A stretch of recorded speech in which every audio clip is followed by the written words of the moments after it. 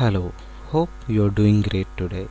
We are going to see how to insert values for the table in HANA using SQL statement. For that, go to the schema called HANA user and right click on it. Go to the option called new table.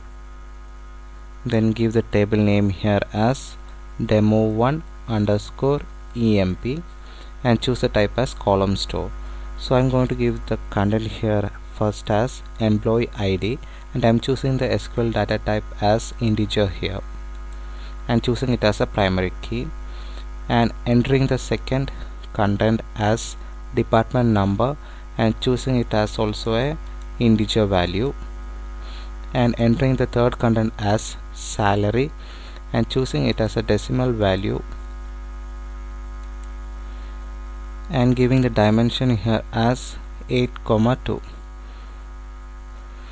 So after that, go to the execution part of it and execute it. So for seeing the table which have been created means, go to the table folder. Before that, give a refresh for the table folder so that the new table created will be available for us to see. Then see here the table has been created. For entering the values using the SQL statement here means, right click on it, go to the option called generate and give the option insert statement. So the values I'm going to enter here is employee ID as 101 and the department number as 1 and the salary as 4,000 for the first employee, and execute it. If you want to give the another employee details means, just copy it and give enter and just paste it again. If there is more than one SQL statement means, you have to give semicolon for each statement for the execution purpose.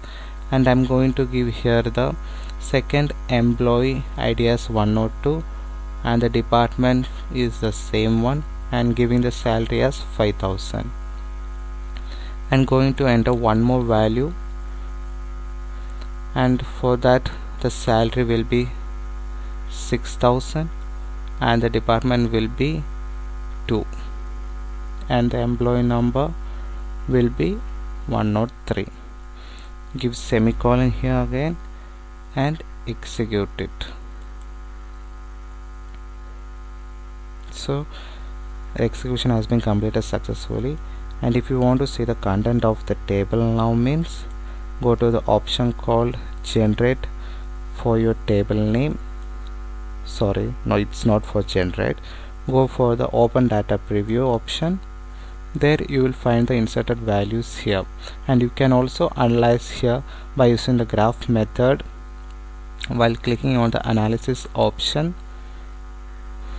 So I think somewhat the net is low here, so drag and drop the employee ID to the label axis and the department number also to the label axis and the salary to value axis.